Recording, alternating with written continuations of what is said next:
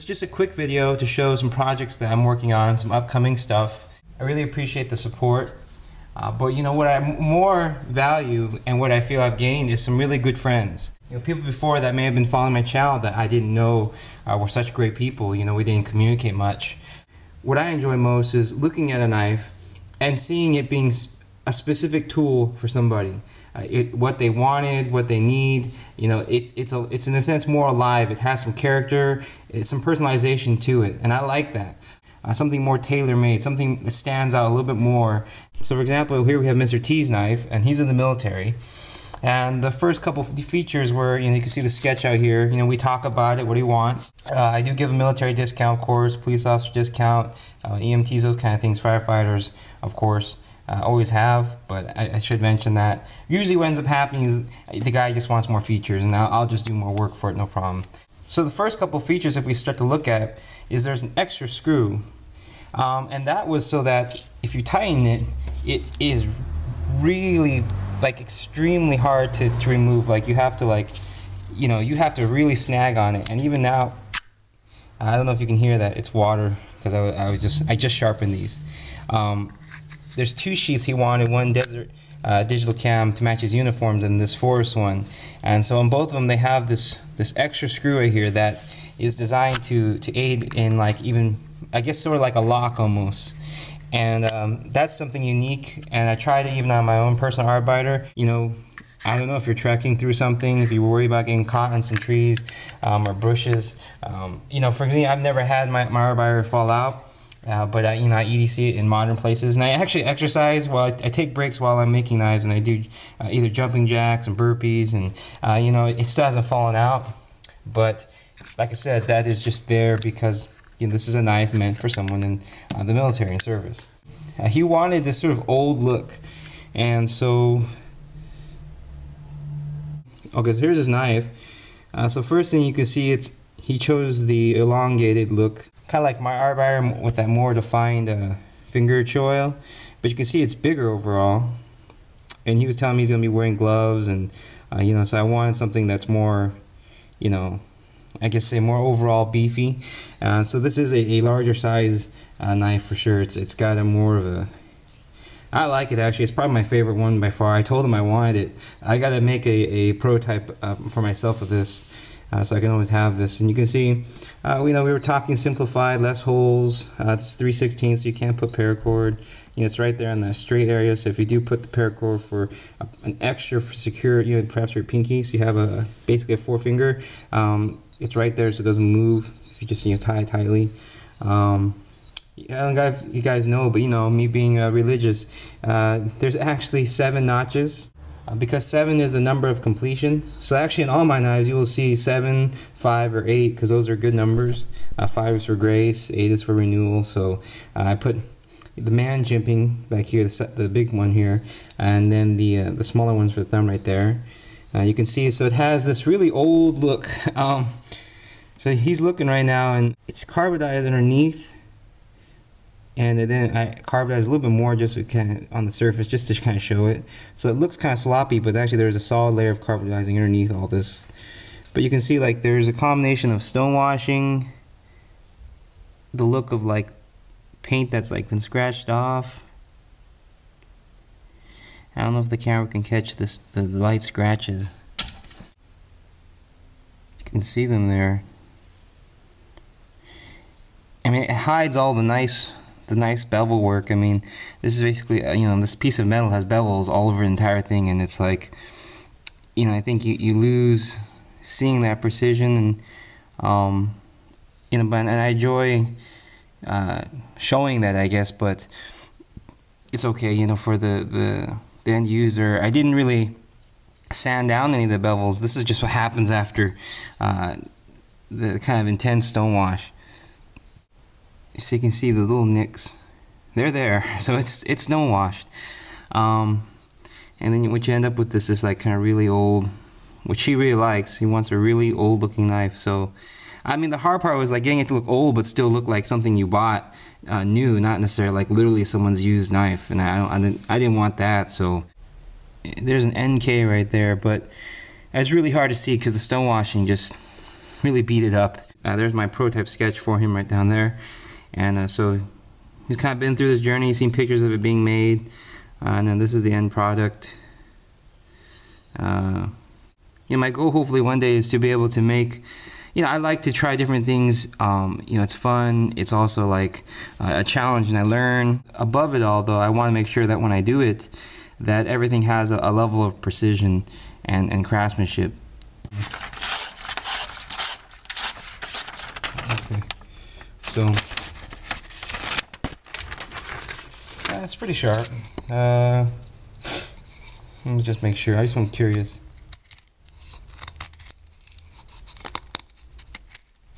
Yeah, it cuts into wood okay. Yeah, it's pretty good. Yeah, it's pretty good. So there's that. This one is actually for a woman at my church. And so now you can see the total difference here. If here is Mr. T's, you can see the actual knife. It's getting smaller and smaller. And you can see the finger hole is actually smaller. I went and I made all these for, because she has sort of narrow fingers. And so thin fingers, and so you can see it's simplified. Weight is a big thing. It's also a millimeter thinner. So this one's actually only 4 millimeters, so it's thinner than all the other ones. So it's really light. Retention is good because I wanted to make sure she puts it in her purse or perhaps connects her keys, key ring, and then her keys to this. She doesn't seem to be like, it's not really like someone who pays attention to that. So I just wanted the knife to never ever fall out or come out. So it's very different.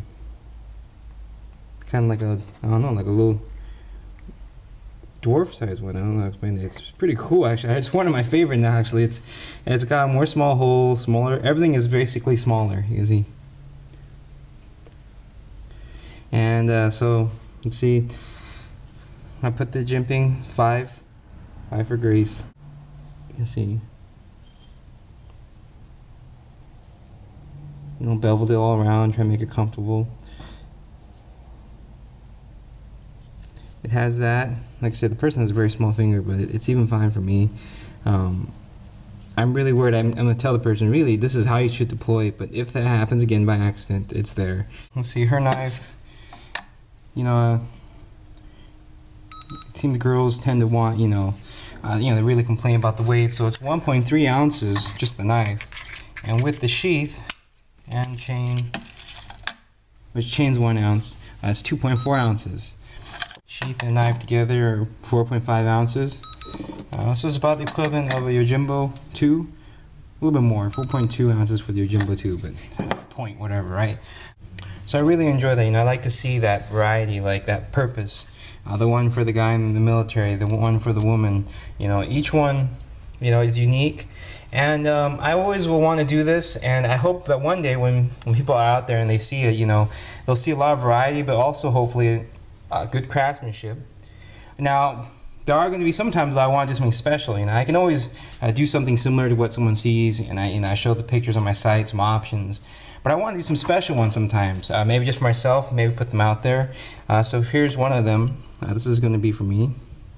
I liked it because I don't know if you guys are familiar with Final Fantasy, but it kind of looks like the lion.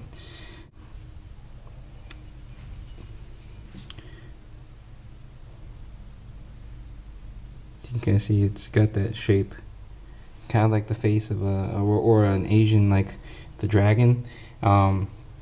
It's larger than all the rest, and it's kind of like that combination idea I did on the Invictus. We got this tip for actually it's really good. This knife isn't sharp, but it kind of like digs into the wood, so it's like a tip you can push into the wood. The actual cutting edge though is very the angle is really bad. It's actually built for durability because I want to stand on this knife, so I made this portion as thick as the Invictus, if you guys saw me stand on it, but it runs all the way through because you can see it's a Tonto at the tip.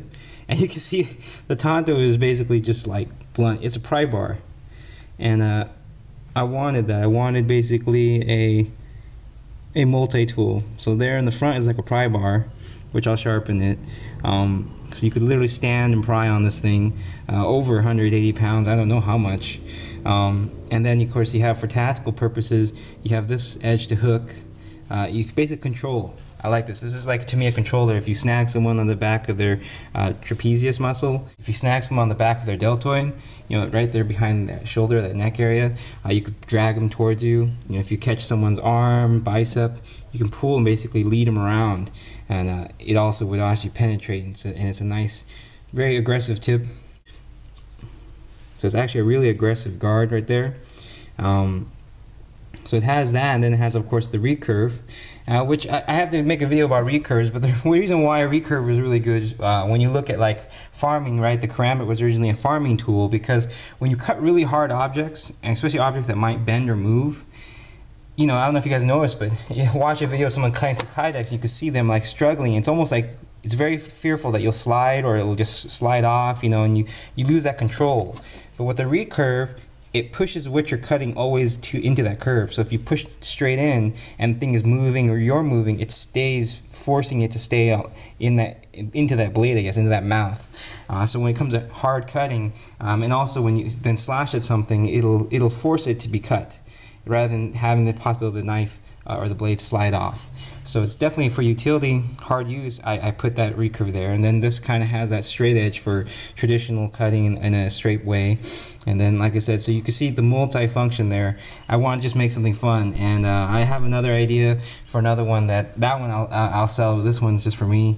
I'm actually going to put handles on this too. You can see the first hole's tapped. So, you know, basically no corners cut, no expense. And I kind of want to do that. Make some special ones where it doesn't make any sense. You won't see anything out there like this because there's just no reason for such an overbuilt or such a complex, you know, custom, you know, small fixed blade. This is a new model, a new style of handle that I'm trying. So I want something, again, like an EDC, and something but quick to access and quick to secure your hand. But this is, right now, this is, you can see this is a crazy recurve here. And I want to try this recurve Tonto idea, and this is just going to be a one of. If someone wants it, I'll sell it. It's just one of a kind, just something I wanted to try. But the handle I have been using, resketching, I'm going to come up with a design to utilize it. Like I said, right now this has more of like a, I don't know, like maybe a tactical look. The final version, I think I'm going to go for a more natural kind of outdoor perhaps, you know, something bushcrafty, something very comfortable. Like I said, I'm going to conceal carry this handle. You can see the grind lines are not completed yet. You can see it's a mess. I like the plunge. It's got that straight look, which was I wanted. I have to clean up the sharpening notch. Go figure. That's something that's stupid. And then you can see here, like, it's narrow. Well, the height gets taller and then narrower.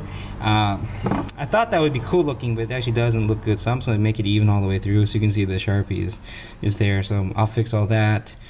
Of course, there's no front edge yet. You can see it just has this aggressive jimping. There's no chance of you like sliding up because it kind of expands in height, and it will also expand in width once it's done. And then you can see here this top, actually, it's basically like a top one. Basically, I want a fighting knife in it, and it stops right there on your bone, so it's kind of very, very safe for that. You know, it has that kind of rounded off portion, so if you slash, it won't get snagged. All the tactical features, you know, that I was talking about. Basically, a really good striking point, and all titanium construction.